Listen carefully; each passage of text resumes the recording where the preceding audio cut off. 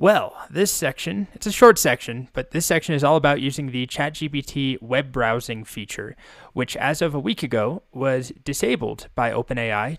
Allegedly, it's a temporary disable while they fix an issue. And the issue is that people were abusing the web browsing feature, which basically connects ChatGPT to Bing so it can search the web and crawl and do all sorts of interesting things. People were abusing it to get past paywalls on websites. It was very easy to do because most paywalled websites actually just include let's say you're trying to go to the New York Times, the full article is in the HTML, they just don't render it. But if you ask ChatGPT to browse an article and then tell you the full text of the article, even if it's behind a paywall, it often would work. So they don't outright say that, but that's what people on Twitter are saying the problem is. And they also allude to it when they say, if a user specifically asks for a URL's full text, it might inadvertently fulfill this request. So what this means is, right now, everything in this section is currently disabled, and hopefully it's temporary because there's some pretty cool things in there. And I really enjoyed making this section, and I'm pretty positive they're going to bring this back in some way because it really expands the possibilities of what ChatGPT can do if it's connected to the web. Right? It can tell me stock prices. It can read articles and summarize them to me. It can do all sorts of things that it normally can't do. I mean, it can tell me about the current features in React that it doesn't know about because they were released after its training cutoff. So hopefully it's temporary. They say it's temporary. We'll see what happens. Next up, we're going to talk about web browsing with ChatGPT. Now, heads up here that this is a paid feature. It is not currently, at least, available to the free users. You have to pay for ChatGPT Plus in order to be able to use the web browsing and plugins features. So as we've discussed so far, GPT-4 had a training cutoff of September 2021, sometime in 2021, and it doesn't know about, it wasn't trained on any more recent information. So if I try to ask simple questions like, who has the #1 song on the Billboard chart, or even just what is the #1 song right now, it's going to tell me, I'm sorry, I can't tell you that. I have a knowledge cutoff of September 2021. No surprise there. Now, this would be very simple to just Google, which is a whole separate conversation we'll have, because a lot of the prompts that you'll see online and people talking about how to use ChatGPT with web browsing, a lot of them are just stupid because you could just Google the answer way faster. You'll find that ChatGPT with the web can be slow. But the first step here is actually to enable the web browsing tools. If you have paid for ChatGPT Plus, you'll have GPT-4 as an option. And I've enabled a couple of different things where, if you can see I hover, I have 3 choices. The default GPT-4, browse with Bing, which is web browsing. They just actually renamed that. It used to say web browsing. Now it's branded for Bing. And then plugins. If you don't see those, but you do pay for ChatGPT Plus, go to settings, and under settings, there's a beta features. And here, there may be more features one day, but the 2 features you can turn on and off are browse with Bing, that's the web browsing version, and plugins. And we'll talk more about plugins in a little bit. So this is the one for web browsing. Again, you won't see this if you don't pay for ChatGPT Plus, as of right now. That definitely could change. The next thing you have to know is that it's not enough just to have that enabled. You then have to select it when you're creating a new chat. So I have that little icon up there of the web that tells me that I'm using the web browsing version, not the default, but the web browsing version. So now I can try the same thing. What is the #1 song on the Billboard charts right now? Now we wait. It tends to take a little while. It's not particularly quick because what it's doing is making a request. It's loading that data, and then it's reading or parsing it, and then passing that off to the model. And here we go. The #1 song in the Billboard Hot 100 chart right now is Last Night by Morgan Wallen. So this is just proof that it works. And I did verify that is the #1 song right now. Not my favorite song personally, but it is the true #1 song. It is accurate. So that's how we can use web browsing. Now I'm going to show you in the next couple of videos some examples of how it could be useful. Some example prompts that are better than, something like this that I could easily Google. Okay, So now let's take a look at some other examples of web browsing, maybe something that can't be answered with a single Google search. So I'm going to try something involving the stock market. I'll say, what 3 stocks gained the most value today? And let's see what it does. You'll see that it's going to make an initial sort of search, top gaining stocks, May 24, 2023. It's going to click on a link. And then we wait while it loads the content and reads the content. Okay, so it finished there. Interesting. This is the one I was looking for. NVIDIA today had a huge jump in its price. AMD, again, I can verify if this is accurate. I don't know right now, but I will verify and double check before I actually share this with you. Same thing with this answer here. Now that was actually a pretty easy one. It looks like it found a single web page that just said top gaining stocks. So let's try something a little more interesting or a little more challenging. What about something like summarizing 3 news stories? So provide me or generate me summaries of today's top 3 news stories.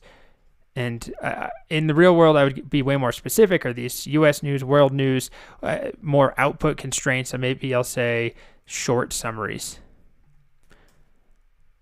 Okay, so now it's going to do a search for something, top news stories, and it may just find all of them at once.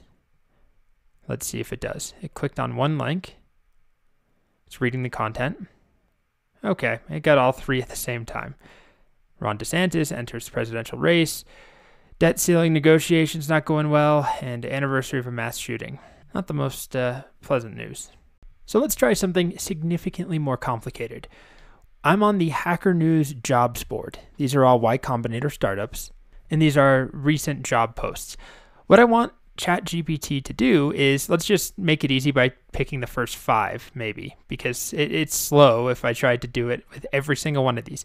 I wanted to take the first 5 of these links, find the name of the company, so Aviator, GiveCampus, Tesorio, Optory, Emerge Tools, and then find out how much money each of them has raised, and then compile that for me in a table format maybe.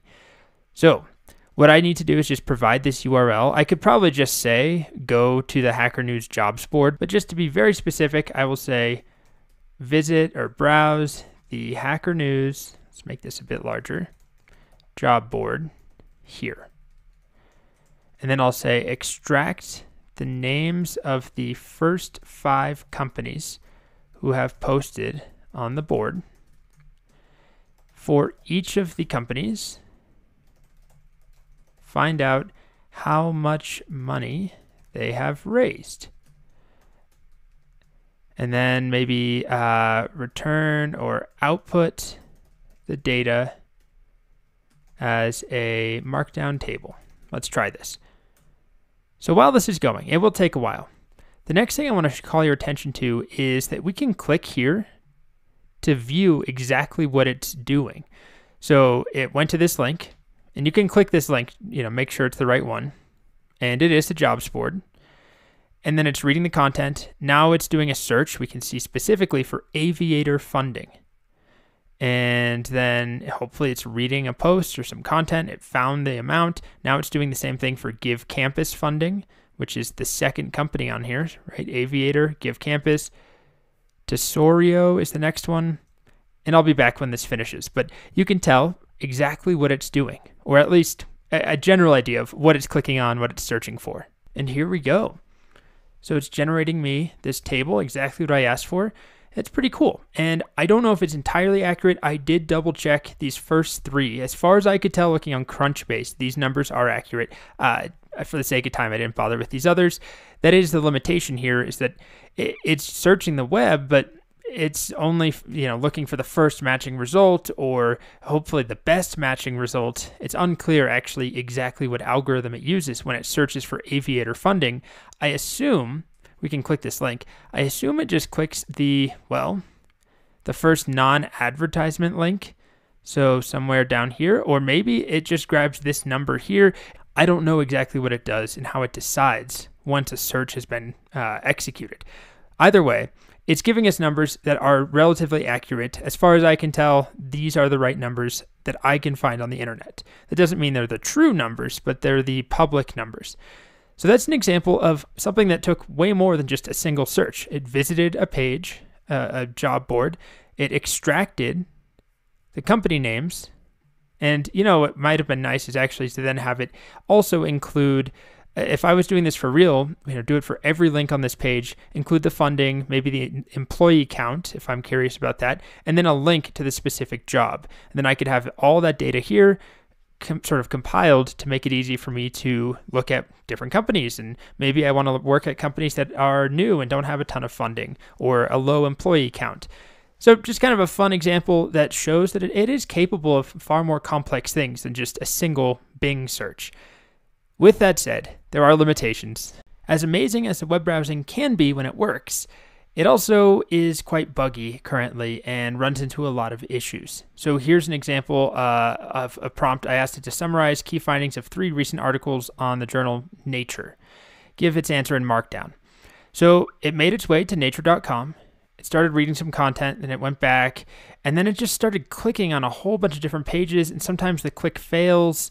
Sometimes it goes back. It gets very confused or ends up in a rabbit hole where it clicks on a login button where it didn't need to do that. If we go to the original link right here, it could easily, in a perfect world, have clicked these 3 top links, right? Inverted perovskite solar cells, author correction.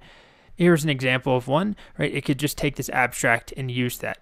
Instead, it sometimes just kind of panics or gets in a loop, and you'll see that this took probably a minute or more, and it actually ran out of time. So it time boxes itself, and it says, I ran out of time to find a third. Here are the summaries for the first 2. It basically times out. And it did summarize that first article. And here's another article that it summarized. And it tells me that it can continue searching to find a third one, but there's no way to easily have it do that. Once I click regenerate, it kind of resumes. Oh, and reading content failed. So the point of this video is to show you that it is not perfect. And it helps at times if you open up this trail, this drop-down menu, to see where it's getting stuck. So for some reason, right, it keeps going back, and then it's clicking on this link, and then it can't read the content. Somehow it ends up here. It's just kind of going all over the place.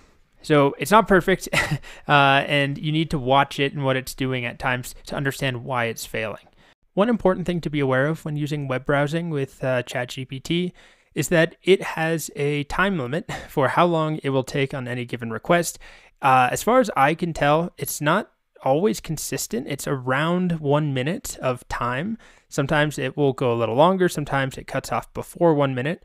This means that we can't ask it to do monumental tasks like summarize every article on Wikipedia. Even if it could browse every article and theoretically summarize each one individually, ignoring the whole context window and maximum number of tokens, there's also the time limit problem. So we've already run up against this once, but let me demonstrate this. Let's say I wanted to browse 2 of my favorite music blogs. I don't have time to read music blogs anymore. Sadly, that's a little bit true.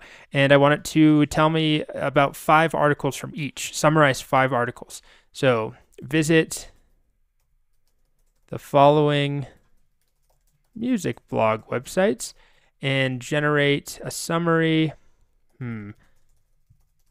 for 5 different articles from each website. And why don't we get fancy with the output? We'll say your output should be in Markdown format. And then I'll specify the blogs, Pitchfork, and Stereogum. So just 2 music websites.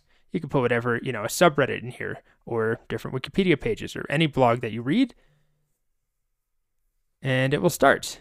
And I will start a timer here.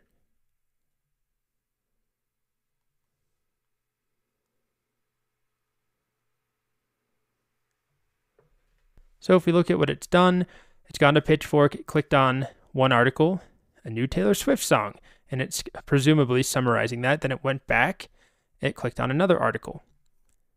Oh no, here we go. Uh-oh, now it looks like it got stuck in a loop. This sometimes happens. Reading content failed, so this is eating up more of our precious time.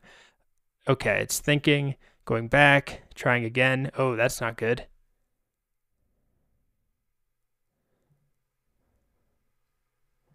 And it's trying again. Okay, so now it found another article. It's summarizing that one. And it just gave me an output that wasn't exactly what I asked for.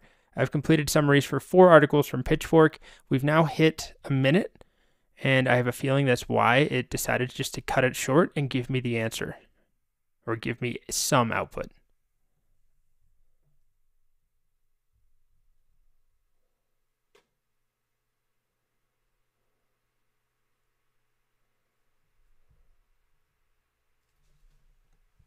And then it turns red when it finishes because it didn't quite finish. And I guess it acknowledges that it didn't finish my request. I'm sorry I wasn't able to find the 5th.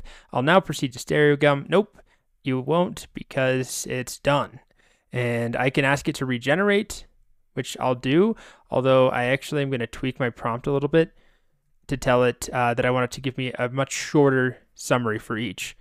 Let's say something like each summary should be no longer than 50 words. So I'm going to try this again and I'll just edit this out, but I'm going to time it and see what happens this time. All right, so it's going. Started a timer. So this time we hit 1 minute and 10 seconds and then it just decided it was done. And it starts the output. And this time it explicitly tells us, unfortunately, I ran out of time to find a 5th article from Pitchfork, let alone visit your 2nd blog, Stereo Gum. So just more evidence that there is a time limit, although it is not hard-coded at 1 minute, as far as I can tell. It's somewhere in that range. It's important to keep that in mind when you're writing prompts with the web browsing model.